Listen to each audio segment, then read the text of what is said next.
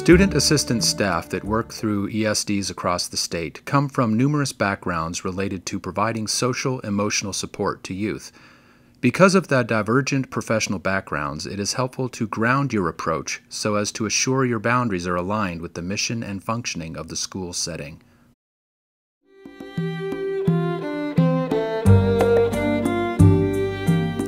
Remember, when a student leaves your group, they will go to their next class and be expected to be ready to learn. Students need to have their feelings allowed, heard, and acknowledged, but not probed or left raw within the group experience. One way to manage this balance is to create a predictable schedule for when the groups operate as well as for what occurs during groups. Plan for openings to last about 5 to 10 minutes. The topic for the day lasts about 30 minutes, and then closings begins 5 to 6 minutes before it is time to leave. This will create a sense of safety and ability to shift from one thing to the next as a norm. Of course, it is important to offer to stay with a student or visit later if needed, as exceptions are to be anticipated. Even if you only have a 20 or 25-minute session, consider your openings, middles, and closings.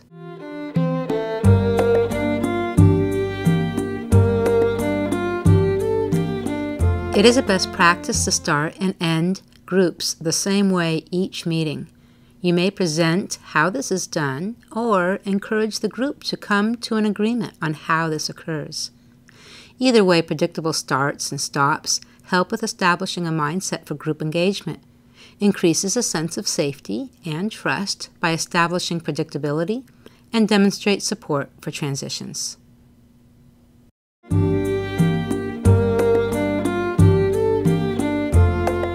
So, our first icebreaker, I call it the name game.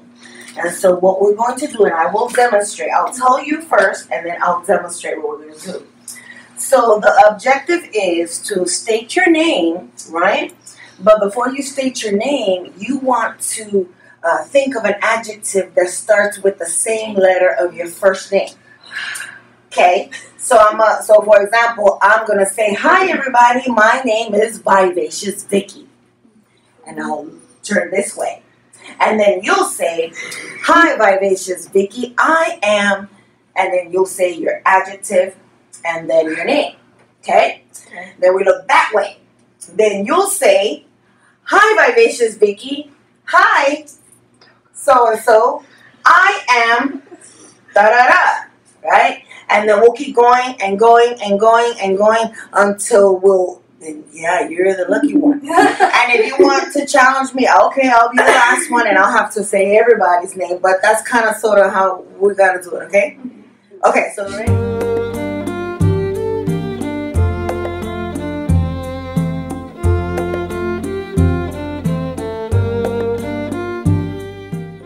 So we're just going to start off with a little kind of writing activity. So I know you guys come into this with a lot of stuff on your mind, just like you do every day.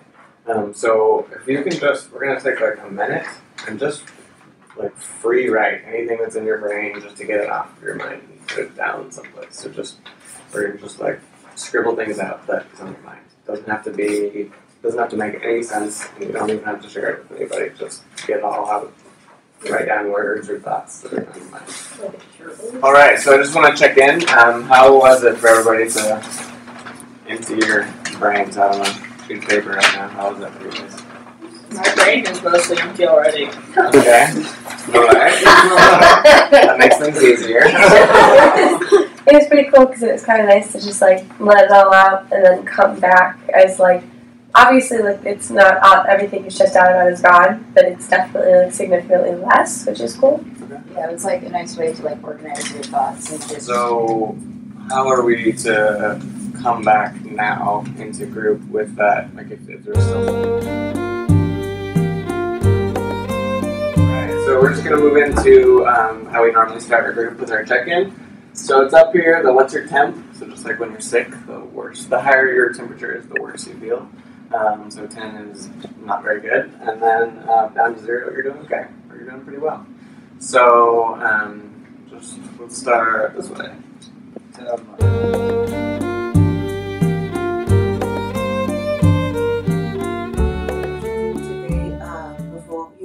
close out our activity is we want to go around and everybody gets to share a random act of kindness that you are going to commit to doing today. It could be anything. Oh, awesome. Okay.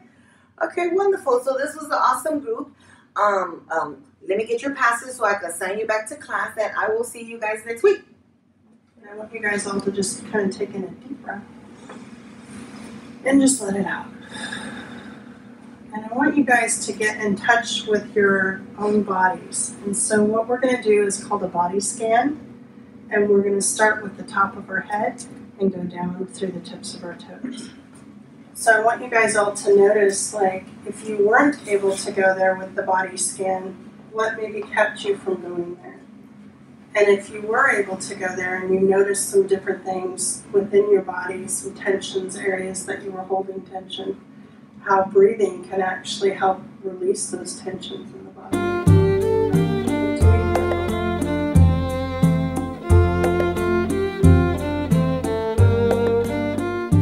When students share their current emotions in group, recognize the risk they are taking and know that on some level they are testing for trust. In these moments, it is crucial to maintain focus. A way to do this is to 1. Acknowledge the feelings. 2. Universalize. Find a way to show that others can relate. And 3. Return to structure. Structure of groups is often welcomed once a student feels heard and supported. This technique works especially well when students continually go off topic. A little more annoyed and mad at me, but my dad really blew up with me last week. He started screaming at me just because I said that I didn't want to smoke anymore. And so I told him that I was going to go to this group thing and left and haven't been back since. Mom texted me a while, said to come back so we could talk it out, but after acting like that, I don't want to go back, you know? And that's not a problem, though. My neighbors called the cops on my mom because she was beating on me. It was so funny. Reagan, I get the idea that this has created some anxiety for you, and obviously you don't want to go back to your parents' home after this blow up. And Justin, I'm curious if maybe you're not feeling some anxiousness too around your situation as well. I'd like to look at maybe some ideas that you guys might have of how you can handle these feelings without using Bud. What are some things that maybe can calm your nerves? I'd like to spend some time noticing the feelings that come up and then using them as a guide to help think through a plan that could help with the next steps for each of you.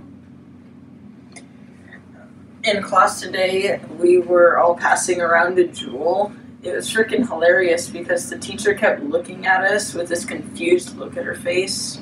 She's an idiot. It was funny. I'd like to actually hear more about that because I think that that is a problem for the teacher. But right now I'm noticing that the conversation got steered away to what Reagan and Justin were talking about.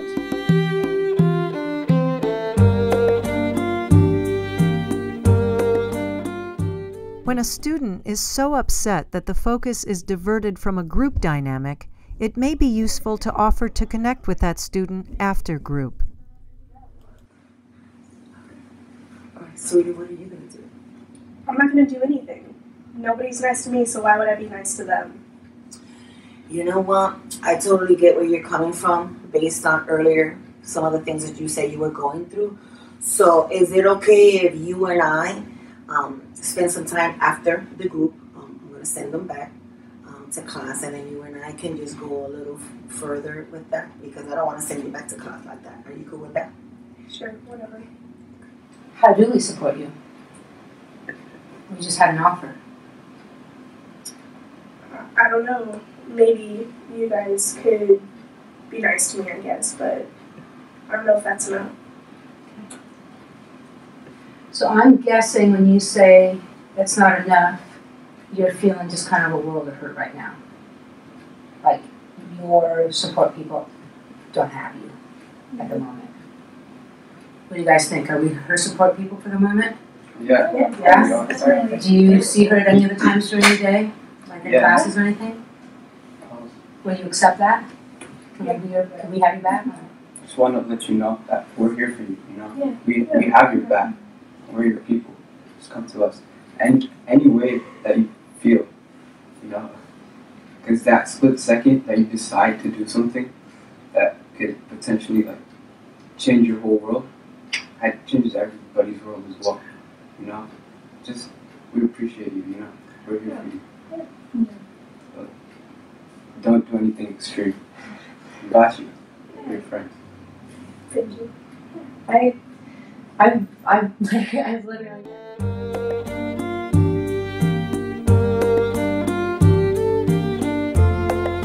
Each support group session is designed to meet the objectives found in your manuals and often focus around activities followed by discussion. There are times when a planned activity won't work, but it is best to have activities ready to go. Educational groups are structured, designed to teach and try on new skills. While there are lots of curricula to pull from and the objectives are clearly set in your manuals, each week what you and the students will bring is something different to the group, making this more of an art than a science as it calls on you to navigate between your judgment of what is needed in the moment and your commitment to maintaining enough structure to support safety and learning. This results in a level of professional judgment that supports flexibility but keeps you on your toes for keeping the boundary between therapeutic value and educational value. If you find your check-ins lasting longer, your group dynamic becoming more therapeutic, or kids taking turns gaining from you rather than each other, remember to refocus on the purpose and limits of groups and find a way to return to the structure and rhythm of assuring a clear beginning, middle, and end. Your supervisor is an excellent resource for identifying manuals, books, and skill development resources. The ultimate learning curve, however, is time and practice with your students.